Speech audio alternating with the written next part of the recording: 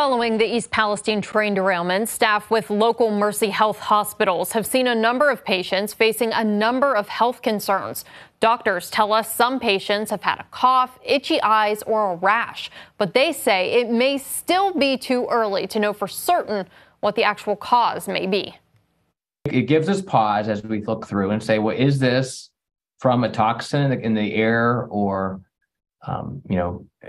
ground, or is it a normal winter virus, or is it flu or COVID or the like? So, Dr. Kravec stresses people having health concerns should contact their primary care physician or go to one of the area's walk-in clinics. And First News will also keep updating you on everything happening in East Palestine. We'll bring you those developments on air and online, and of course on our mobile app. We have a section under the News tab dedicated to the derailment and cleanup efforts.